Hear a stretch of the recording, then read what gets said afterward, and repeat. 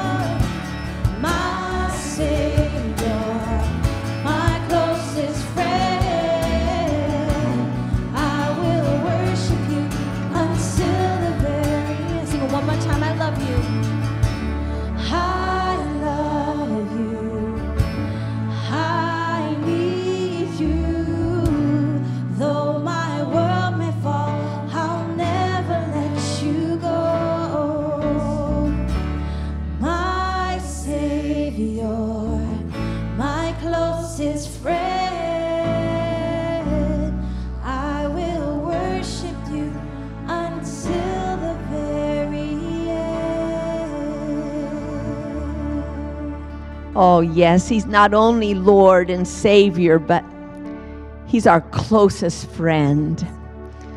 As you and I come into God's house this morning, did we come with our heart? Oh, is that important? Oh, yes, because the Bible says that the Lord looks on my heart. It says that in order to come into the Holy of Holies where He is, He says, I have to have a heart that's been sprinkled from an evil conscience. Oh, yes, He says that out of my heart flows every other part of my life. Have you and I come into His heart this morning, His house this morning, with a clean heart? Psalm 73:1 says, God is good to His people, to those who have a clean heart. Let's pray together. Father, we come this morning into your house, and we come with our hearts, O Lord. Father, we come in truth, Lord, because you look at our hearts. You require that my relationship with you be a heart thing, oh God. And how we thank you for that. How we thank you, Father, that you have loved me and you have called me to love you this morning as I worship you. In Jesus' name, amen. Yes, we worship in Jesus' name. This morning as we sing about the name of Jesus, I want you to know you're more than just singing words or a melody. You are singing the name above all names, the name that holds all authority, the name by which we have salvation, the name by which every area of our life must bow its knee and call him Lord. Would you sing with us this new song entitled, I Speak Jesus? I just want to speak the name of Jesus over every heart and every mind, 'cause I know there is peace within your presence. I speak Jesus.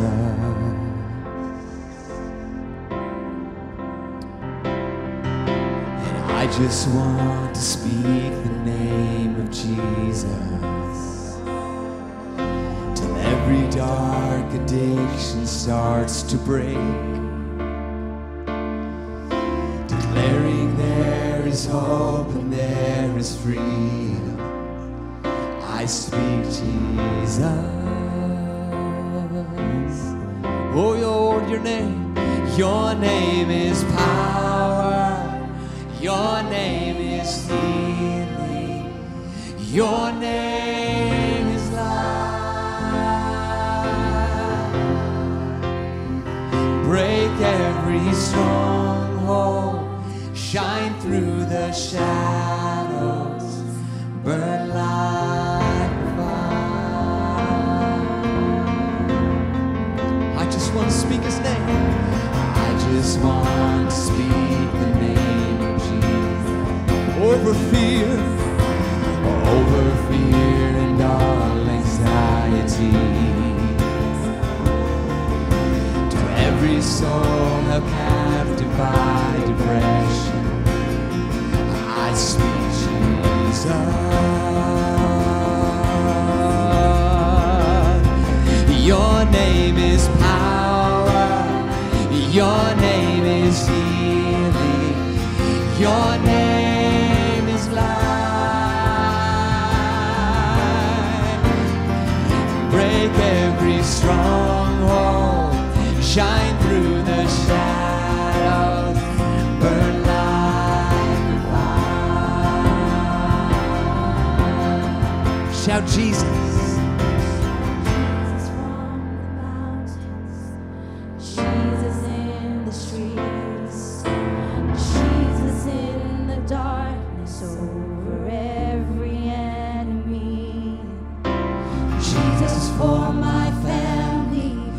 Speak the holy name of Jesus.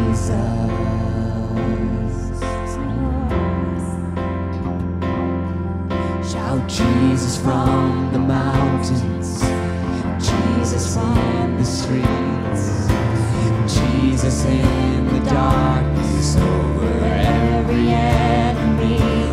Yes, Jesus for my family, I speak the holy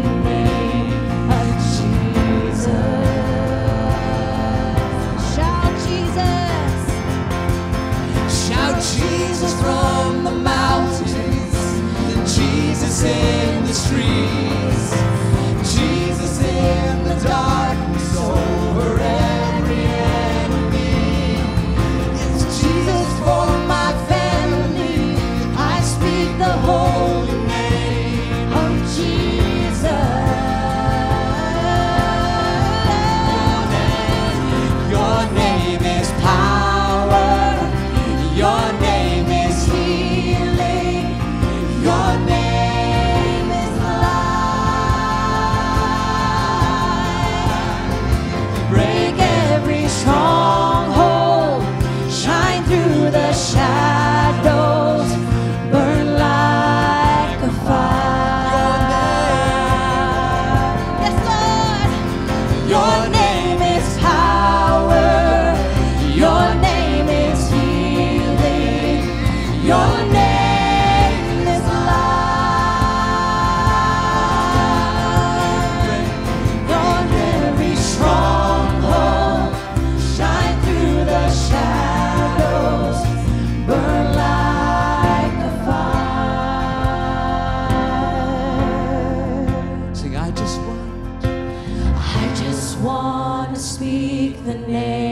Jesus. Jesus.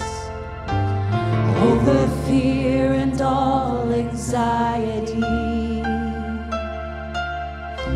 To every soul held captive by depression, I speak Jesus. Jesus. I speak Jesus. Jesus. Jesus. I speak Jesus. I speak Jesus. Jesus. Jesus. We honor your name, Jesus. We honor your name. We honor your name. In the sound of your name, all creation trembles. Powers above and below, things seen and unseen. Jesus, for you are all things, and you hold all things together. Thank you, Jesus, that when we submit to your name, when we bow our knee and call you King and Lord, you come and you send a blessing upon every part of our lives.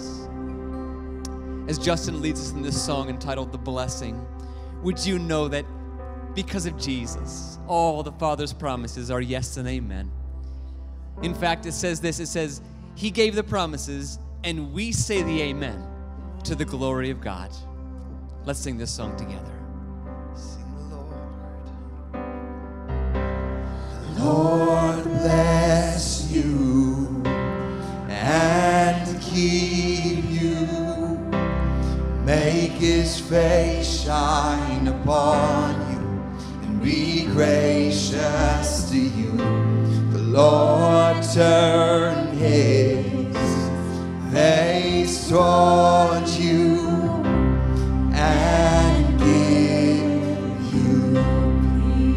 Let's sing that again. Come on, I want to hear you this morning. The Lord bless you. The Lord bless you and keep you. Make his face shine upon you. Be gracious. So the Lord turn his face toward you and give you peace. Sing amen. Amen.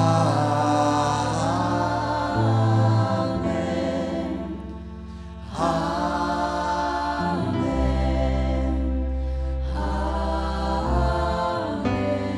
Sing amen.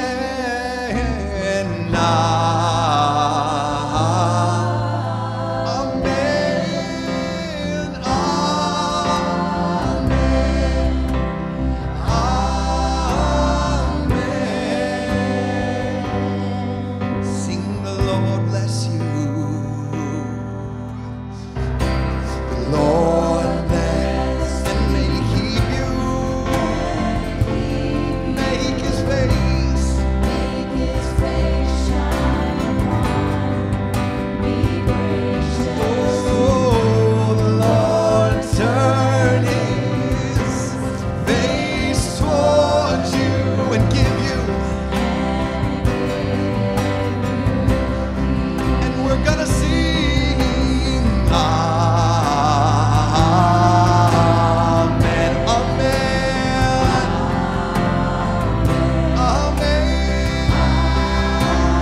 Amen. We're singing. Amen. May his favor be upon you and 1,000 generations, and your family and your children and their children and their children. May his presence go before you and behind you and beside you, all around you and within you. He is with you. He is with you in the morning, in the evening, in your coming and your going.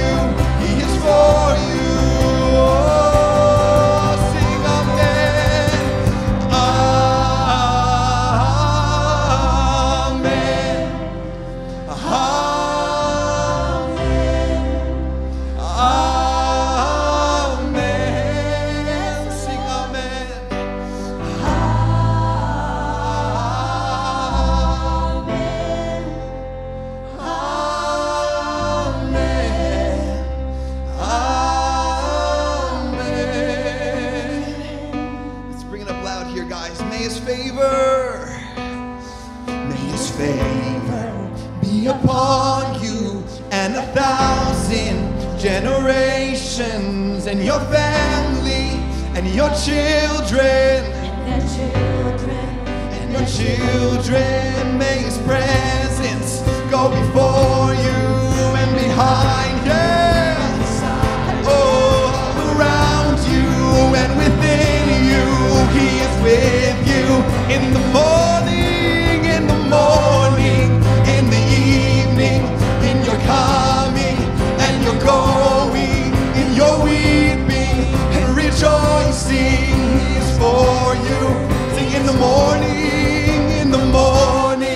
in the evening, in your coming and your going, in your weeping and rejoicing. He is for you. He is, sing that again, in the morning, in the evening, in your coming and your going, in your weeping and rejoicing. He is for you. He is for you. He is for you. He is for you. He is for you.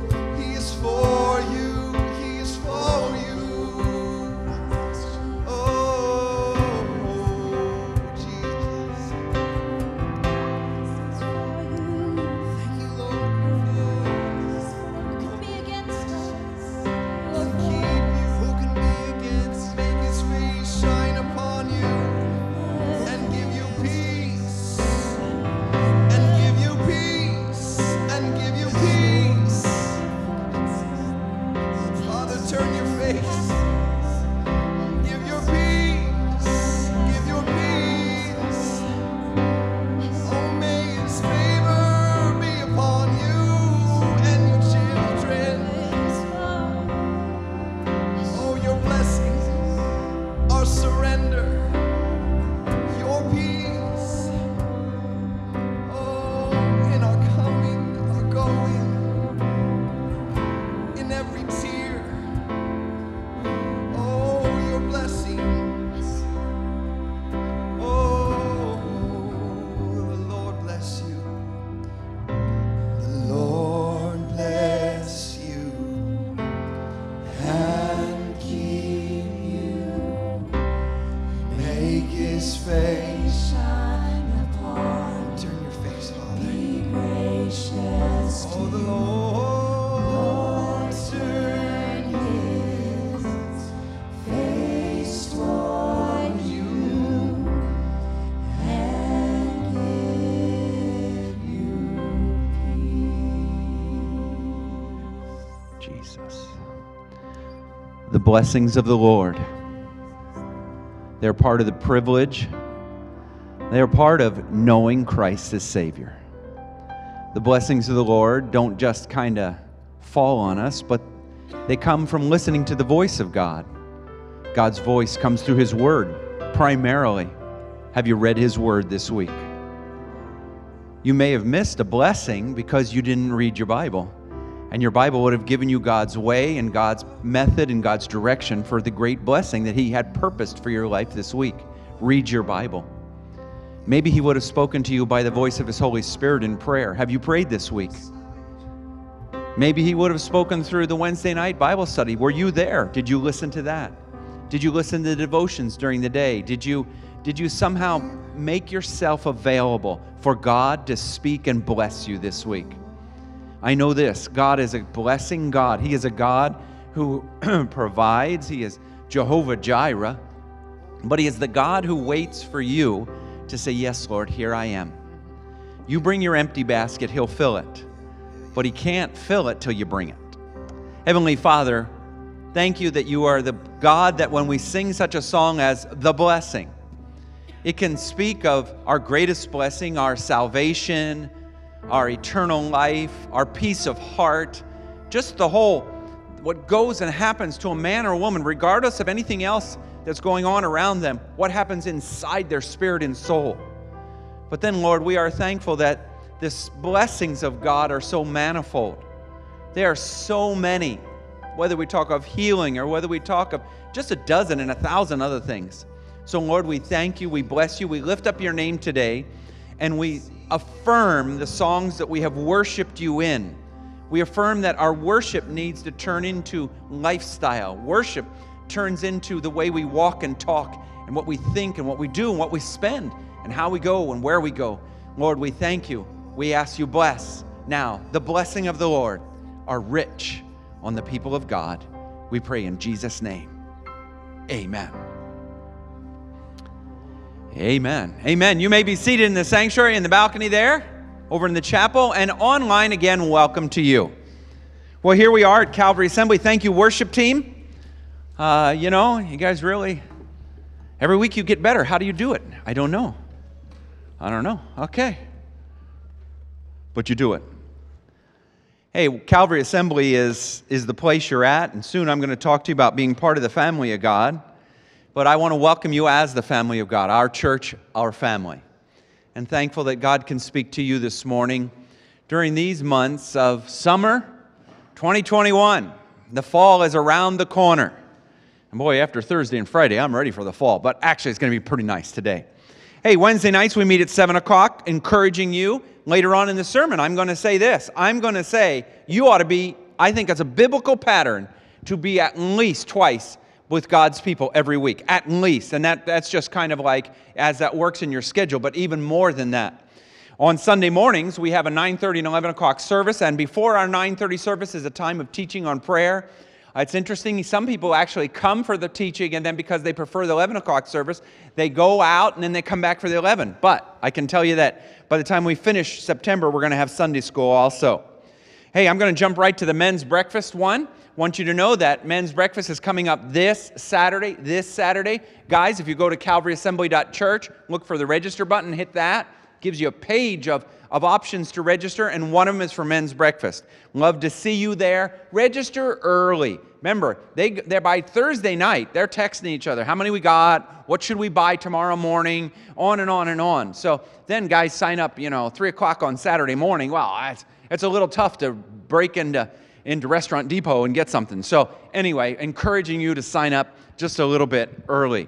Hey, it's going to happen about 3 weeks from now. Actually 4 weeks from now, but I want to tell you about a seminar coming up on Buddhism. You might say, Buddhism? What in the world? Why would we need to know about that? Well, listen. Now, I know we understand Islam and Hinduism are some of the big religions, false religions of the world. We understand that. But did you know that in a close second, if you please, or at least up in that group, is Buddhism? Did you know that Billy Graham has a website where people who are searching for Jesus end up going? There are 200 countries in the world, or over 200 countries in the world.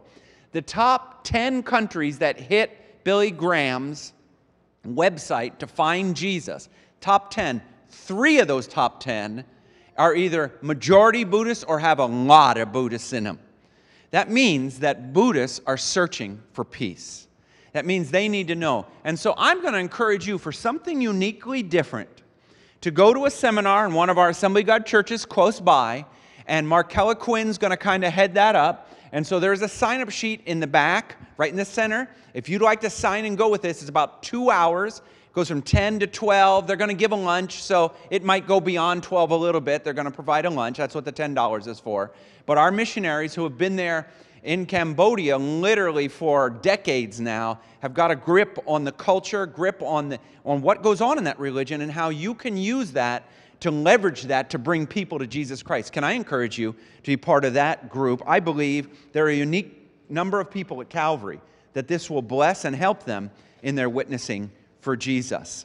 Let's jump right to that final call for the girls' ministry. Girls' ministries, this is it. Today is it. We're closing the door, we're locking it, we're turning off the lights, we're pulling down the blinds, everything else, because this is the deadline that our district has given us for our girls to sign up. Happens 2 weeks from yesterday, but it has to be today that you sign up. So if you were dragging your feet, don't do that right today. Make sure that your girls sign up for that. And we're going to go to our giving time. I want to remind you to be a giver. I would think about this. You sit down in a restaurant and you all eat, and then you say, okay, now, everyone, if you put something in the middle, then that pays for the bill. And think of half of the people said, no, we're just going to eat, but we're not going to do anything about it. And that's not God's plan for the church. God's plan is that He takes and simply asks every person, from whatever you have been blessed with. If you've been blessed with little, you tithe on little. If you've been blessed with a lot, you tithe on a lot. And so it's not a matter of a number in the sense of a figure, but it's like maybe some other churches might do, but it's simply a percentage that you say, God, I give the sacred tithe. It's called a sacred tithe, meaning because there's a holiness to it. You give it to God. You can do it one of three ways. You can either do it online, which we're encouraging you to do in today's world, or you can, of course, send it in the mail, and after service, there's going to be a couple of our guys standing in the back. Thank you. Thank you for your obedience. It always encourages a pastor to say, thank God. I often say this about our missionaries, and that's why I encourage you to give to missions. I say, if they can keep their minds off of finances because they're taken care of, they can get their minds on what they need to be doing, winning people to Jesus Christ. Well, likewise for the church. Hey, I want to give you a small report about India. You know that several weeks ago we put out a plea and asked you as a church to give towards one of the areas called the COVID response, because India was going through, bad times. Not just bad, really bad times. Just bad. And I know they're not even out of the valley yet. But I want to thank you for your response. It was wonderful. And I want to give you encouragement that many other churches were called to do the same thing.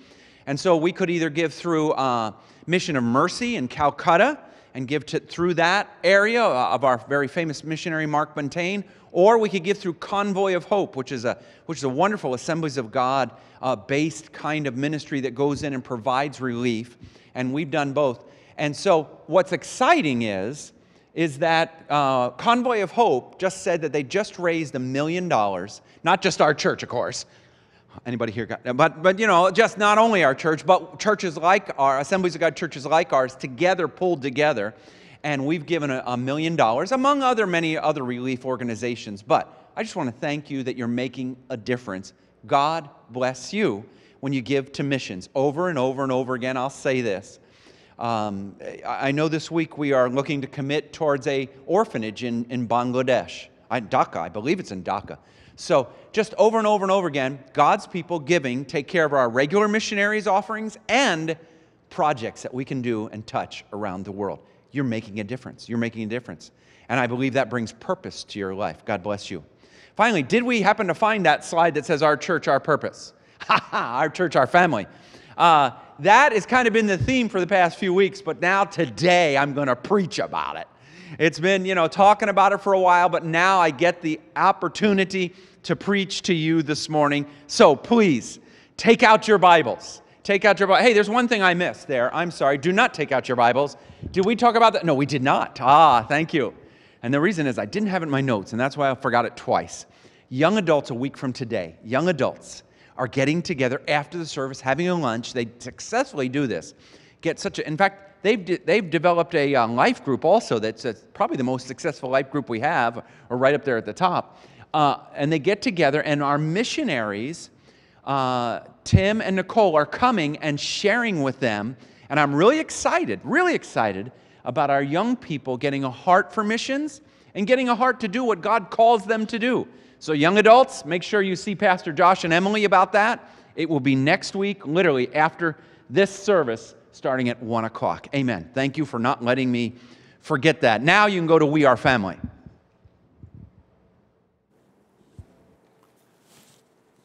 Oh, we're on. Okay. Are you ready? Now, reach down and see if you can grab the sides of your seats, because it's going to get that wild. It's going to be, I don't know if it's going to be a roller coaster. Maybe it's going to be a roller coaster. Some of these things you're going to go, yeah, and some of these are going to go, oh. But we're going to ask God to speak to us this morning, because we are family. We are family. And why are we family? How is the common denominator brings us together? Jesus. Because of Jesus, we are called to each other family. Family. I don't typically preach this, but I can guarantee I will not be preaching a Joel Osteen type sermon this morning. I can just tell you that right off the bat. It is going to get hot. It's going to get heavy. It's going to be strong in subject matter. I just trust by the end of the sermon, You're smiling. You're smiling. You're happy. You're thrilled that God's people were challenged and to stretch and to be more than perhaps they've done, especially in the past 18 months. John, the first chapter, verses 12 and 13. Listen to what it says about people who believe in Jesus, who accept Jesus. This is what happens to a person. Have you believed in Jesus? Have you accepted Jesus? If so, but to all who believed in Jesus and accepted Jesus, God gave the right to them to become children of God. People who receive Jesus as their Savior get bumped into a status called children of God. Children, or where are children? Where do we find children? In families. In families. They are reborn, born again, not of a physical birth resulting from a human passion or plan, but this is the born-again experience that Jesus told Nicodemus about in John the 3rd chapter, a birth that comes from God. We are born, we are family because of Jesus. Let's bow our heads. Heavenly Father, allow the next few minutes to really get deep into who we are. Lord, because the subject matter is who we are or who we should be. So, Lord, I pray in the great name of Jesus that brothers and sisters here today, oh, there we go, brothers and sisters are part of a family, would listen, would apply, would grow, would be excited, literally thrilled with what Jesus is doing. We pray in Jesus' name. Amen. Once again, we welcome everybody online and everybody in the sanctuary and in the building. Galatians, the 3rd chapter, says these words. It literally helps us understand and defines the sermon title when it says these words. For you are all children of God through faith because of Jesus Christ. You are all children of God through faith in Jesus Christ. The Bible declares that we call God our Father. Lord, we don't know what we should pray. Well, pray like this, our Father.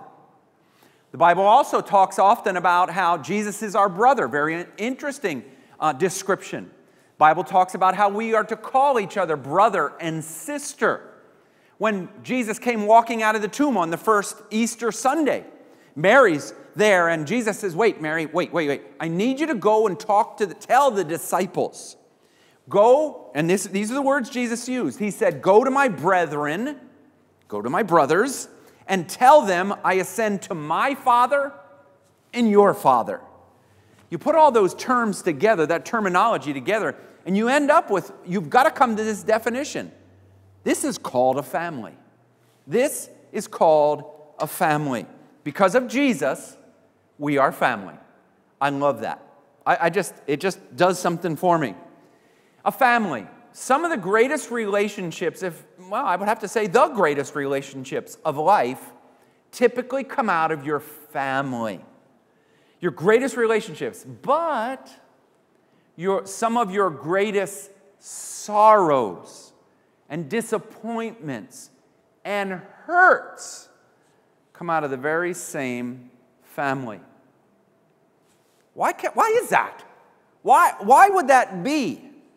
It's simple, because you give your greatest love to those. And when you give your greatest love, it can soar high or it can nosedive and crash and burn. And so that's why I say it can go either way. It can be wonderful or it can break. So one great way to describe your local church is to call it my church family. My church family. Hey, where do you go to church? Well, my church family is, and then you'd say Calvary Assembly of God. Somebody else might say it's this church or that church.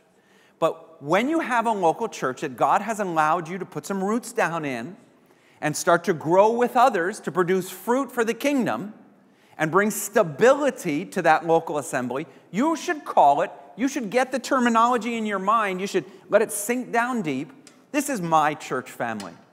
And I will have some of my greatest blessings here, and potentially I may have some of my worst hurts here.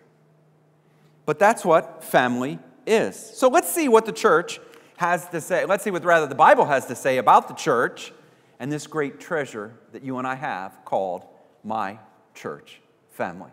Number one. Number one, we go to 1 Corinthians. The letter of 1 Corinthians is written to a Pentecostal church. It was a good church, but not a church without problems. Let me say it again. It was a good church. It was a church that were doing things. It was a church that was growing for the glory of God, but they were not a church without problems. And they had tendencies. You know, here's the deal. People have tendencies.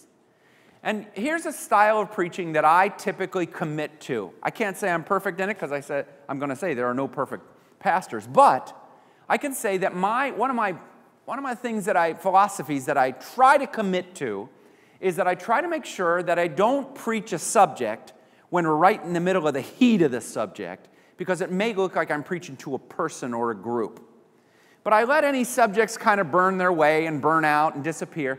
And then later down the line, or before the fire ever starts, I say, God, let me preach so that we can either know what to do if that ever happens, or actually avert that ever happening in our assembly. So the first thing I want to talk about, not to say we are in disunity, but to say we must strive for unity in our church. That is part of, if we are at the bottom of a cliff, we are climbing to the top of a cliff, and you are working your way up. You are striving, you are climbing, you are moving towards with much effort. We must strive to be unity in our church. Paul writes to them and says, I appeal to you, dear brothers and sisters. Oh, there it is, brothers and sisters, family, by the authority of the Lord Jesus Christ, to live in harmony with each other. Let there be no divisions in the church. And rather, here's what we're striving for, to be of one mind, united in our thoughts, what we think, and the direction, the purpose that we have as a church. So brothers and sisters, because of Jesus, we are brothers and sisters in Christ. That makes us family. And this is a unique family. Why? Because when Jesus died on the cross and shed his blood, it gave us opportunity to have our sins forgiven. And as we said, from 1 John chapter 1, verses 12 and 13, when you receive him, when you believe on him, believe on what? The work he did on the cross. When that happens in your life, take note. You are then born again, born into a family that is not just a temporal family, not just, we'll hang in there for 5 years and disband, not a club. You are in an eternal family. You have a unique status. Your church family, the church family, and then locally my church family, is an eternal family. Now that you know that you're part of a family, let me tell you, not you're part of your home family, you're part of your church family. Let me give you a news flash. Are you ready for the news flash? Here we go. Headliner. Big letters. Here we go. No family is perfect. Did you know it? Hey, maybe you're missing that. Beep, beep, beep, beep, beep, beep, beep. News flash. No family is perfect. If you think there are perfect families, you've been watching too much Hallmark. It ain't so. Joe, it ain't so. No family is perfect. I love this. Guy sits in church, folds his arms, starts to scan who's at church. We all do it. I'm giving the illustration, but you've done it already this morning 4 times. You're scanning the church. Might be a lady, might be a guy, might be a kid, might be an older person. We're great at scanning. And all of a sudden our eyes fix on somebody, a family. Oh man, in your mind, wow, they are a perfect family. They're perfect. I wish I could be like that family. I wish my family was like that family. Beep, beep, beep, beep, beep, beep, beep, beep. No perfect families. Here's the irony. Here's the ultimate irony. The family that you are looking at have their arms folded, and they're looking over at you. And they're not saying, what a disaster those people are. You know what they're saying? What a perfect family. I wish we could be like that family. I wish we could somehow transpose ourselves and do something. Listen, it is good for me to point out at this moment in the sermon. In fact, it is very important for me to point out that wishing like that borderlines on, maybe, I can't say for sure, but borderlines on envy, jealousy, and coveting. And that always leads to bitterness, so be careful what you wish for. Be careful what you think, because no family is perfect. No family is perfect. Yes, we need examples to follow. Yes, it would be nice to have another family that we could look at, but none of us need idols to worship.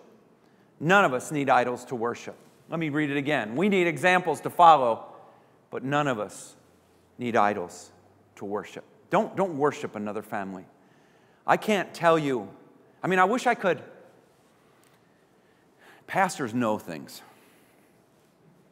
Sorry. Pastors know things. And it's amazing what we don't know.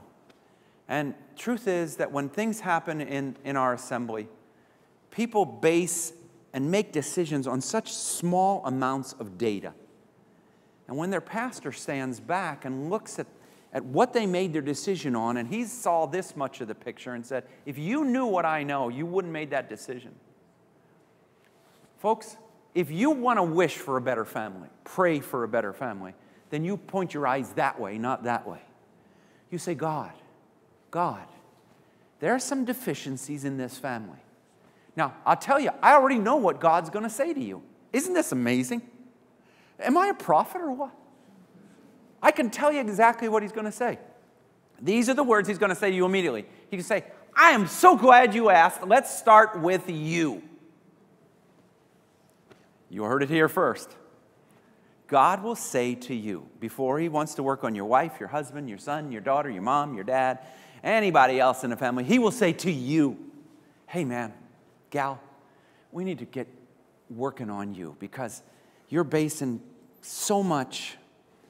I could do so much. God can do so much with a surrendered man or a surrendered woman. And God can do so little without a surrendered man or a surrendered woman. So let's surrender to him and say yes. Everybody said amen. Praise the Lord. What good preaching here. So I have a liberating truth for you this morning. Here it is. You are free. Born free. Here you go. You are free. There are no perfect churches. There are no perfect pastors. Well, almost. No, there are no perfect pastors. There are no perfect people. You are not perfect. This church is not perfect. This pastor is not perfect. There's none of us that are perfect here. And when you realize that, and when you realize it's for your house and it's for your church, and you're not going to abandon your house and you're not going to abandon your church, then the reality of it is you're going to deal with imperfect people every week. Every single week. People with imperfections are going to be all around you. And hey, remember what Jesus said? Every time you see an imperfection in another person, take the size of their imperfection, multiply it by 100, and that's what you've got. You'll look for the speck in their eye while you got a log hanging out of your own eye. Why? You might say, I'm not going to make a doctrine out of this, but I don't know. I could preach a sermon on this one. You might say God gave you imperfect people to show you what you look like. I told you I wasn't going to be Joel Osteen. I just told you. You weren't listening. You weren't listening, but I told you it was not going to be, for sure. People of imperfections. So, if that being the case of a church, then another way of what Paul said in 1 Corinthians, the first chapter, was we need to strive for unity. Another way to say that is striving for unity. Striving for unity. There it is. There it is. Let me say it another way. If you are allowing your local church to be your local church, to be your local family, then here's my guarantee to you. Not too many guaranteed things in the world today, but look at this. I offer you 100% guarantee. If you are letting Calvary Assembly of God be your church family, then I guarantee you sooner or later somebody's going to offend you. Sooner or later, you're just going to be standing there with your foot out, and they are going to see it and step on it, or maybe accidentally step on it. But you are going to get your toes crushed sooner or later. Why? Because it's called family. It's called family. And if you don't think it should happen, you will become highly offended. Oh. Now, on the other side of the coin, let me say this. Would you watch out not to step on somebody else's feet? Would you clodhopper, would you please watch where you are walking? Would you not just walk around and stomp on everybody's feet that you can get close to, or just do the jig or something so you're just stepping on people? Take control of yourself. Now, I'll say it on that side of the coin, but I'm pretty much preaching to the people who are going to get offended. And when I say that to you, I want you to rise above that. I want you to get off the low road of what that offense makes your heart feel like, and I want you to rise up to the high road. Because Christians walk the high road. Can anybody say amen? We're not the low road. Just because they did it doesn't mean we do it. Just because they slapped you doesn't mean you have to slap them. Just because they offended you, you are called to forgive. Give the other cheek. Whoa. What is that called? It's called Christianity. That's called being a Christian. So I'm about to give you, and just in case if you need a spoiler alert, I'm going to give you some highly volatile words that have offended, phrases that have offended people in the past 18 months. Are you ready? Now's the time to grab a hold of your chair.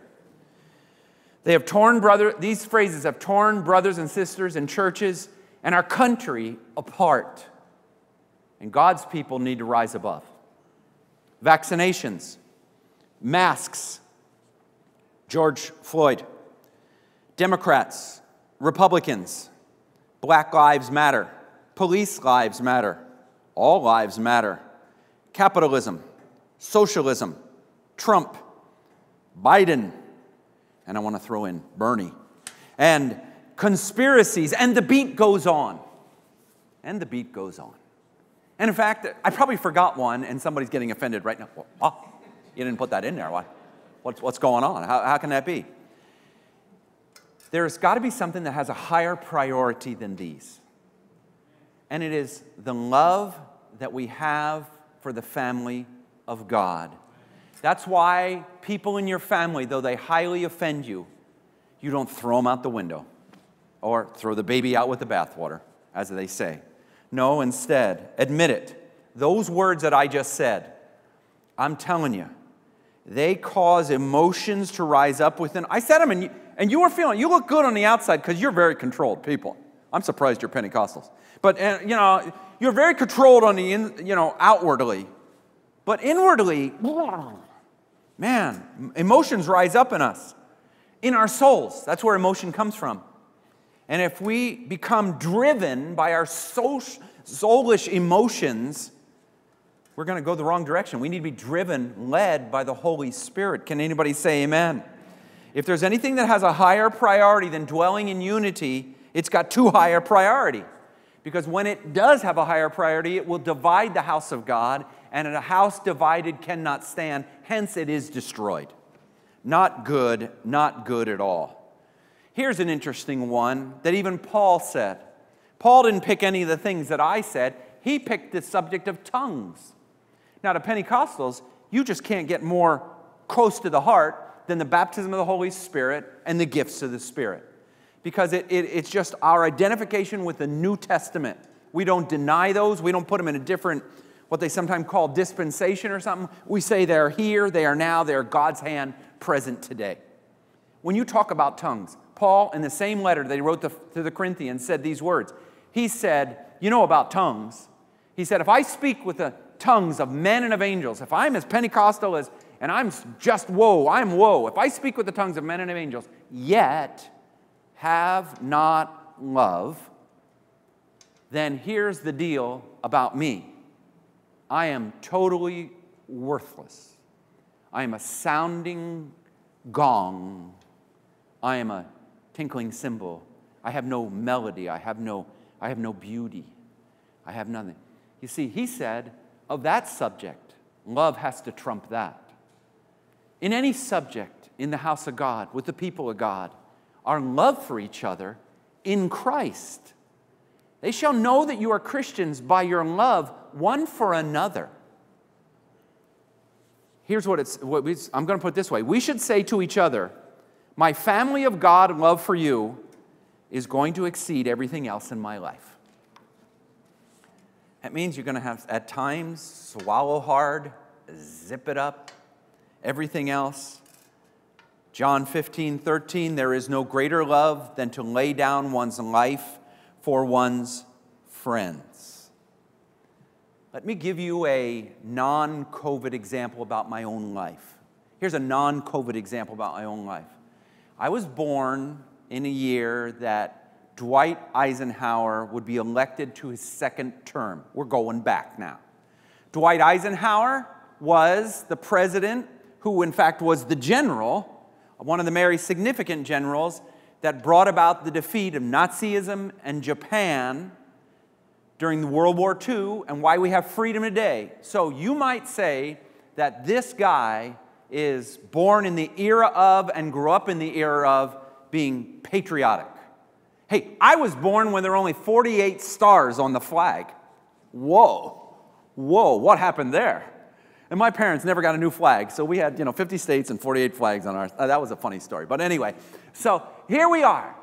You're talking to a guy who's patriotic, and so you just don't take that out of your mind. But there's a struggle here going on with me, because am I a Christian or am I American? And if America goes this way and Jesus goes this way, then I'm going to have to go with Jesus. I got to go with the Word of God. I got to go with what Jesus asked me to do, no matter how much it is ingrained inside of me this way. And the country that I love, Jesus takes numero uno all the time. Can anybody say amen? For any of us, in any subject. Wow, that was great. That was only point number 1. Good night. It took him a half an hour to, well, not quite, but anyway, it took him way too long for point number 1. So now you get a mini 2 and 3. Number 2, I will fully attend my church, Hebrews 10:25. Not forsaking or neglecting to assemble together as believers, as the habit of some is. Take note that this verse is typically used to say to people, or pastors to say to people, hey, you can't just be skipping church. That doesn't work. That's not good. But I want us to see this second half of the verse. Because the second half of the verse says, once you don't skip church, once you get your body into church, or watching online as it were, then take note of this. What they're going to do when they get you there is they're going to warn you, urge you, and encourage you, one another, and all the more faithfully as we see the day of Jesus' second coming approaching us.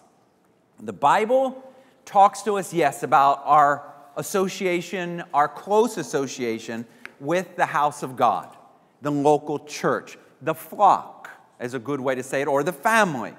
Just like you should, in your family, you go different ways, but there must be regular times that come together, or you're not even a family. If the family never comes together, what right do you have to call it a family? Can't be, will not be. So if we look at the book of Acts, which we mentioned before, it gives us examples. You read about how they got together on the first day of the week, and you read how they got together and broke bread, and they prayed, and all different things. You come up with at the very least, you come up with the calculation that they met at least twice a week, if not more. And so I believe it would be proper for me to say that the example of the Bible is that the New Testament Christians did their best to meet with God's people at least twice a week. And then we go to the second half of Hebrews 11:25, because that's when he said, when they meet together, then the word, the teaching, the preaching, the worshiping, the loving of each other and of God takes place. This is good. This is good. This is really good, in fact. That's why Paul said in Romans, the 10th chapter, he said, how do you expect people to get saved if nobody ever preached the gospel to them? How can they believe if they have never heard? So I would just simply take that and massage it a little bit and say, hey, how can you ever obey God in new areas if you never heard the preaching of the word, how to obey God? That's why it's so important to be under the word of God. And that happens in the context of a church. So what should happen in a church? What is the goal of coming together as a family in the church? Well, there's 4 primary ones. 4. Here we go. We must ask ourselves, what is the goal of going to church? The goal is, number 1, worship God. Number 2, pray. Number 3, hear and obey. I can't be hearers of the word of God, not doers, or you'd mess up the whole sequence there. And finally, worship with Jesus lovers. Other people. Fellowship, I should say. That says fellowship with Jesus lovers. And here's the sad thing. Here's the ouch. Ooh. Sometimes we come to church. We walk in that front door. We walk up those stairs. We sit in that chair. And we go through all the time we are here. And we finish, and we walk back out the same doors, out the front door, to our car, and we never even do one of these, yet alone all 4. The call of the sermon is to purpose in your heart when you walk in the front door. Why am I here? What should happen? What's the goal? Be stupid to go to the grocery store, push the cart around for 2 hours, and walk out the door with nothing. What was that all about? What were you thinking? What's the goal of the house of God? Worship God. When you come in, they're going to sing songs. That provides an atmosphere. I know you got a lot of things on your mind. I know you can't carry a tune in a bucket. But still, the Lord loves, what's the word? Make a joyful noise unto the Lord. Make a joyful noise. Just make something. If you're only making a joyful noise, keep it down to a dull roar. The rest of us fingernails on a chalkboard. But definitely make your joyful noise, because you cannot come to the house of God without worshiping God. You cannot. You must not. I must not. You must not. God, you are great. You are wonderful. I speak it in song. I speak it in adoration. I speak it in giving you glory. I worship God. Pray. Now, I realize not every service is around the altar prayer time, but there are numbers of times we pray in a service, before a service, and after a service. And when that happens, give yourself to prayer. If somebody gets up and starts praying, that's not your 2 minutes to wander off someplace else. What's going on there? What's the score? Mets? What? Something like that. That's not your job. Now, your job is to agree with what they're praying for. God, I pray your Holy Spirit comes, says the prayer. Then you as the prayee says, yes, God, I agree. Send your Holy Spirit. God, touch our families. Help them have health. Yes, I agree, God. By your stripes we are healed. You are agreeing. You are praying in the house of God. Number 3, and that's the obvious one, hear the word of God and obey the word of God. So it's almost like you're saying, so you walk up to somebody, what are my instructions? And they give you the instructions, you walk away and you do nothing. Don't you remember the parable Jesus told of the son that said, Dad, what do you want? He says, I want this. He said, I'll do it, Dad, and walked away and did nothing. The other one said, what do you want, Dad? He said, I want you to do this. No, I'm not doing that. And he walked away and did it. And actually the guy who did it but said no was of higher quality than the guy who said yes and did nothing. Come and say yes and do it. I think that's good preaching. I think that's a good way to say it. And finally, in a post-almost COVID world, almost I said, fellowship with somebody. I think people have started wearing sneakers to church to see how fast they can get back out to their cars. On your marks. Get set. He said amen. Out the door. I don't know if Guinness World Book of Records has a record for the quickest a person got out of church after they enter their car. And I won't say that people at Calvary are in running to get that, but they're close. Make sure that you stop and you actually make eye contact with somebody. Hi. Not hi, bye. But and then ask them an open-ended question. You may get stuck listening to their answer. And before it's over, you've had fellowship. Oh, God bless you when you come to the house of God and do all of these, because this is the house of God. This is the family of God. You could write what a family should be. They play games together. They have goals together. They do things together. They eat together, whatever. You know, they sacrifice for each other, on and on and on. They cooperate. You put all those to a regular family, and that's what you get. Well, likewise for a church. This is what you get. Okay, I need to go fast, real fast now. You see, in today's world, and I'll just put it this way. We think that if we go to the internet and quickly watch some guy that's 1,000 miles from here, or even more, we go to a Facebook and get a snippet. We get a 30-second clip of a guy with the words going across the bottom and the picture shaking like this or something, that somehow we have met the goal of being fed from the Word of God that week. And so it's been said clearly that, especially of younger people, but really all of us, that a lot of people want preachers, but they don't want shepherds. What's the difference between a preacher and a shepherd? Well, anybody can preach online, but they can't be your shepherd. Only your shepherd of your local church, your family, can be your shepherd. Others can help, sure.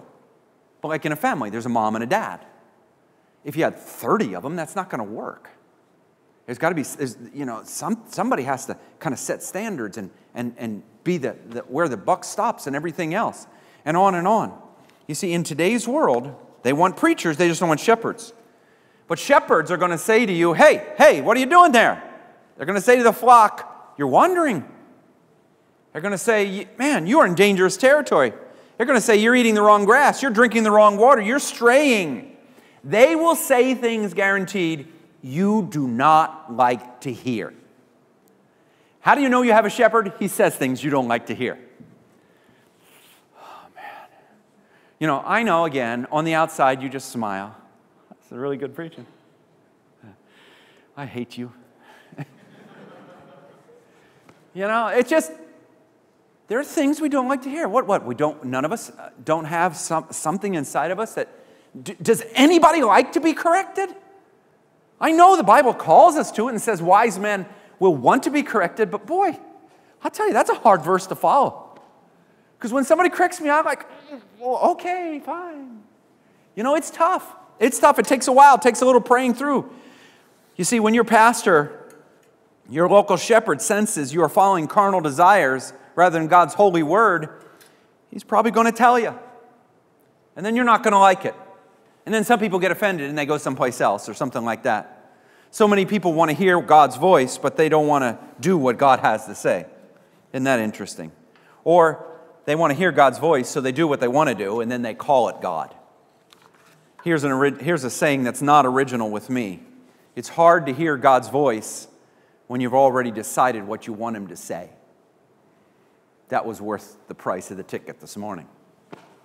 Right there. So hard. Number three and finished. I will give myself at church. Only fear the Lord and serve Him in truth with all your heart. For consider what great things He has done for you. Samuel said this to the nation of Israel as he was leaving. There are many reasons for people having depression. Why do some people? Now, there's a lot of reasons, and I am not Joe, clinical psychologist up here telling you all the reasons. I'm not your appointed psychiatrist, but I'll tell you one reason people get depressed is because they live selfishly. They just live for self. And selfish living will implode. You will crumble from the inside out. Selfish people are never long-term happy people. They are happy that they got their toy for the moment, but next week they're not happy anymore because toys don't bring peace and joy and life. God's way, God's methods do, and God's methods are to serve. So the only way to get over selfish living is to serve others. Serve others. Best way to serve others I've ever found, not just short-term or temporal ways, but long-term, even with eternal results, is through the local church. I recommend to you that you make yourself available to serve God in and through your local church. You do it. You say, oh, but wait, you're part of a family. People in a family share responsibility. It should not work the other way. So let me give you an example. Consider the household where only one member of the family does all the work and the rest of the family just sits and does nothing. Ever seen a family like that? Ever seen a person who does that? Yeah, she's typically called mom. It's usually mom. If there's a household where only one member does all the work and everybody else sits back and flips up the lazy boy, I'm telling you, that person is mom. Oh, but we have Mother's Day. We love you, Mom. Here's a dozen roses. They cost way too much, but here they are. We love Mom one day a year. And then the rest of the year, in some families, we are so selfish. So this pastor will say to you, if you let your mom do all the work in your family, I'm reaching down, grabbing your emotions for the moment. If you let your mom do all the work in your family, then I'm just calling you right to your face, selfish. You are not honoring the fourth commandment, which is honor thy father and mother. And because she's the first lady of the house, I would not only say that's good for moms, but I would say that's good for wives also. That a wife, because she is and technically the first lady of the house also. So for moms and wives, they should not be doing all the work. Some of the work we all do, we're part of the family, but not all of the work. So I'm just going to say this very plainly. You are destroying your family if you let her do all the work. You are destroying your family. Never demote mom to status of maid, nanny, house cleaner, cook, Uber driver, or concubine. None of them. When I say that about mom, when I said that, every person in the room got it. I get what you're saying, Pastor. I had a guy come up to me after service. Now, that's only my example. And that was the best part of the service for him. He said, man, I'm changing things in my house. That was what he said. So that's how deep. I mean, I preach like all this sermon, and this is the part that really got him. But that's okay. That's okay. That's the way sermons are. There's going to be a part that gets you. So if that's for a home family, then what about a church family?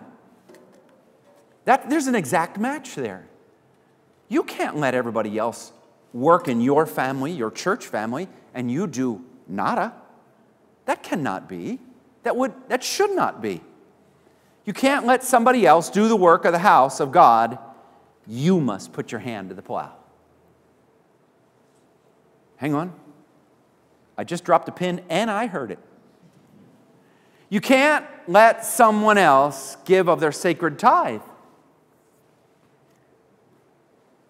They're 10% sacred tithe, but somehow you're excused. Somehow you're excused from giving it. You see, when we don't do our share, when we don't do what a family does for a family, we actually start to ruin the family, destroy the family, crumble the family, make it at best dysfunctional. What can we do? There's so much more to say. Time's up. Time to go home. Worship team, would you come in, please? Thank you. As I close this sermon, the older I get, the 48-star flag, the older I get, this I realize, my greatest treasure in life, my greatest treasure, number one, is my own family, my wife, my children, my grandchildren. So I say that plainly. That's my greatest treasure. But then I'm going to say, second among my greatest blessings, and I'm going to say it this way, a very close second. A very close second is the great treasure in my life called my church family. You folks, my local church. I'm part of this church, my local family of God. I am thankful for you people. You are my treasure. You are wonderful. You are my wealth of living. You are the prize of life, my church family. We all should look at each other that way. How sad that a person would associate with the church but not have that rich treasure in their own lives. I don't want you to miss that. That's why I preach this message to you this morning. Don't miss your treasure. Don't miss what God has for you. We are family because of Jesus. So stay united, Stay faithful deeply in all the areas of the family and serve in the family. And then what will you get? You will reap the great benefits that only members of God's family, the local church, get. May God bless you and your family. Let's bow our heads. Heavenly Father, in Jesus' name, we wrap up this sermon and we simply ask that as we bow our heads, that we would take what you have allowed to be preached this morning and take especially unique points of it and apply it to unique points of our lives. Lord, some people may say, I get this part and I do this part, but I've missed that part and I haven't excelled in that part. Lord, regardless of what it is, I pray that you minister to every person. How thankful this pastor is that there can be 200 people in a sanctuary, and yet one sermon preached and touches people 200 different ways. So Lord, touch as needed. Thank you, Lord. I'm going to ask you as an individual, simply respond to the Holy Spirit according to what you have felt today, according to what you have heard and clicked with you, and God will greatly bless you through it. He is the God of blessing, remember that. Now, Father, we thank you for this time. We thank you for your ministry. We thank you how you have touched us and helped us. And Lord, we thank you for the family. We thank you for these people. Thank you, Jesus. They're our blessing. They're our treasure. They're our family. In Jesus' name we pray. Amen and amen. Well, God bless you this morning. Thank you for being here. I'm glad you're here today online. Thanks for being here. We'll see you all Wednesday night. Hey, don't run out the door now. Fellowship with somebody. Get the whole 4 done. God bless you.